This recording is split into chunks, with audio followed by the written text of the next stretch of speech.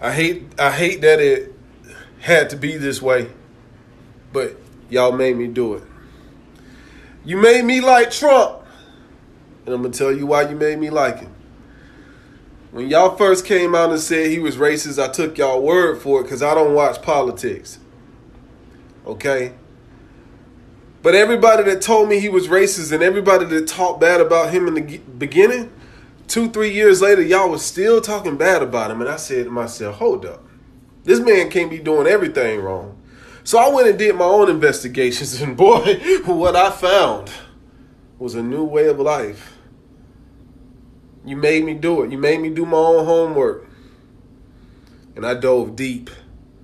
Let me give you a word of advice. If you want to convince the world not to like somebody, you can't talk about everything wrong that person does because it looked like you're a hater when you do that. Trump 2020.